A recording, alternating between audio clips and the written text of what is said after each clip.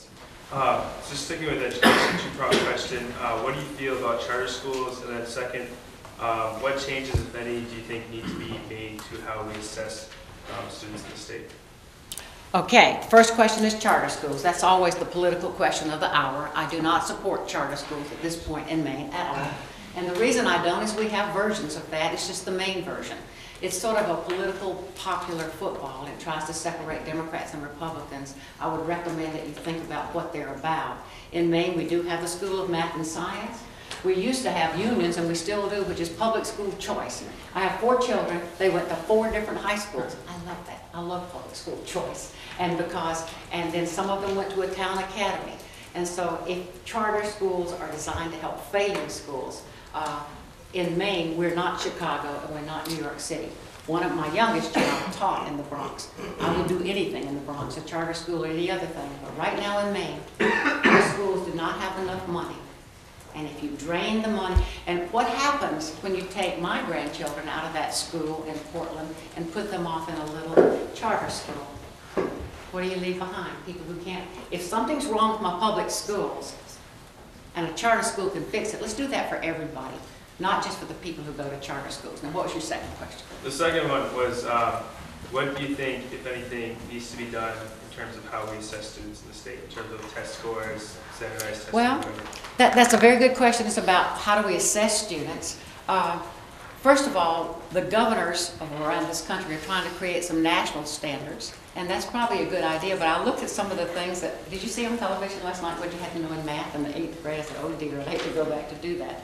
But the point is that you won't always live in Maine. And as much as I want you to stay in Maine, I want you to go and come back.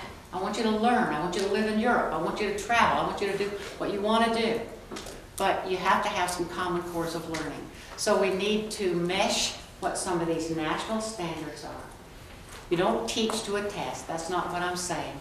But you have standards, and when you create a school with a learning environment, and the parents know what's expected, the teachers know what's expected, the students live up to what you expect of them. If you think these kids are going to perform, they're not. If you ask a lot of them, they're going to step up. So standards, if we don't just get hooked into it. I don't know, I went to law school late in life. I must tell you, the first time I had to take the bar exam, I'd been out of school so long, I overthought things. They'd give me 4 choices. A law question, a little fact pattern, 4 choices. 2 of them were stupid, you knew to get rid of those, but 2 of them, oh, I'd think and I'd think and I'd think.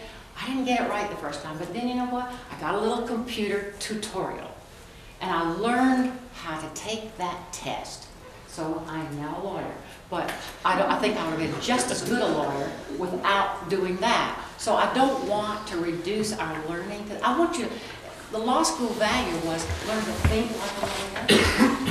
It didn't teach you how to fill out forms, but think like a lawyer, ask questions. And so I just fear that the kids don't do good, you just pass them aside, they never graduate, they never get a diploma, what happens to them? So I would not have it as an exit exam, but I want them to succeed and go on to at least 1 year. Community colleges, Army, Navy, I don't really care. People need the skills that they need, and when they need them all their lives, you're going to be changing jobs. I know you think you know what you're going to do when you graduate, but my guess is you're going to change it, and you should be able to.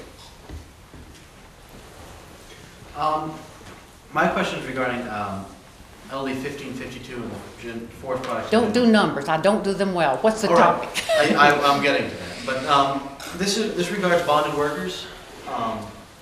And as it states, if you have a bonded work on your land, you must leave the tree growth program and pay the penalty.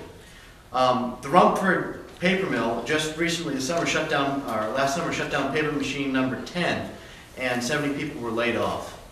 And by making it more difficult for forest workers to bring in these bonded workers from Canada, I'm worried that we won't have the supply to meet the needs of the paper companies, which is why the number 10 machine in Rumford was shut down. What would you propose, or how? Let me try that again. How can we support our forest products industry when we're considering making it more difficult for them to get the supplies that they need? Well, we have to decide if we really are making it more difficult. I serve in the Maine Senate with a young man from Allagash. He is one of those workers you're talking about. His frustrations are he is not able to compete always because many of these workers from Canada, for example, have the health insurance and they have a lot of things that prop them up, and he can't compete. So he struggles to find work, and that's the issue we always face. I wish things were black and white. We want the paper mill to work, and we'd love to get that machine up and running, but how do we also take care of Maine people who are trying to earn a living in the woods? One thing I would say about that, ma'am, is that Canada Falls and over towards the West Branch where a lot of these bonded workers are, Allagash is 3 hours away. And that's not a commute that people No, I wasn't talking about him working where you're talking about. I'm talking about him as an example of a Maine person who wants to work in the wood and is willing to work very, very hard. And this is what's wonderful about being in the legislature. When I was first elected, I thought, that's easy. Red means no and green means yes, and the more you learn about these issues, you learn that they're very tough. Talk about sick leave for workers. That's been a very, what shall I say, loudly debated and maligned piece of legislation. All it said was that if you are a worker in Maine and you get sick, that you could have some time off to be sick without losing your pay. That is not going to pass because people are very concerned that that is too much of an imposition on the Maine economy. The other thing to think about